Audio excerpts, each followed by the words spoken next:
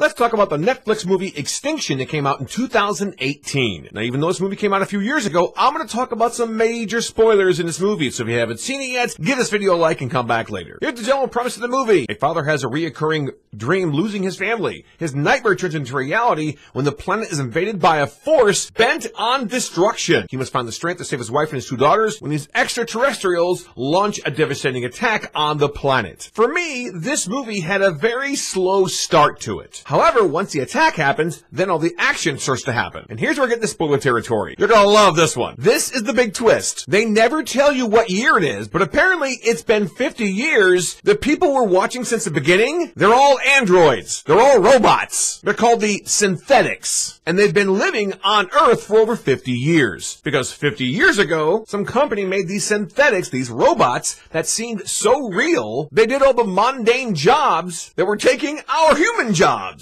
There was an uproar, there was a battle, and the humans fled Earth and went to Mars. Apparently they've been living there for over 50 years. And that's what the attack is. The attack is they're coming back. And the reason nobody remembers it, some kind of computer thing, wiped their memories of everything that happened during that first war. I thought that was a pretty interesting twist for a movie. Unfortunately, like I said, it had a very slow start. Anyway, on a scale of 1 to 10, I give the Netflix movie Extinction, that came out in 2018, a 7. It's not one of the best movies in the world. It had a slow start, but it is fun and action. It has a good twist to it. So, have you seen the Netflix movie Extinction that came out in 2018? If you have, leave a comment below and let me know, because I'd love to hear from you. That's all for now. Thanks all for watching. Bye-bye.